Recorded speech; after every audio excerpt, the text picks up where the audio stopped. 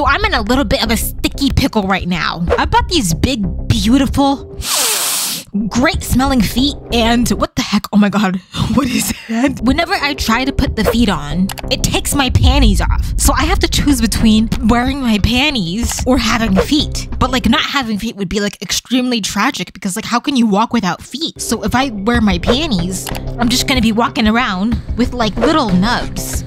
But if I walk around with my feet, that smell really great by the way, I'm just gonna be walking around with no panties. Okay, so I've made the ultimate sacrifice of my panties, and I have these big feet, and I really like the feet. They put a lot of pep in my step.